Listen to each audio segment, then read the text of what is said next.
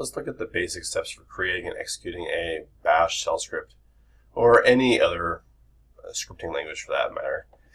The scripting languages normally are just a list of commands, and you can make them very easily by just making a file and making it executable, and just have that file list the commands you want it to run.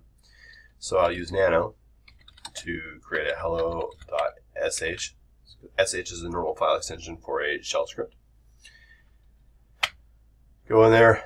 You don't need to tell it which interpreter you're using because you're just using the bash interpreter in this case, or whatever interpreter is your default. If you wanted to tell the interpreter, you can do a line for bin bash or whatever the interpreter is. I don't need it.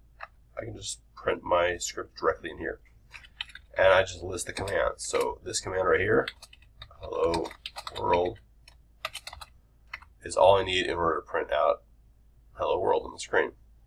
I can exit out. Let's save that. And in order to make it executable, see that the hello.sh file is not executable currently, just read and write and read and read. So I can do a chmod 755 hello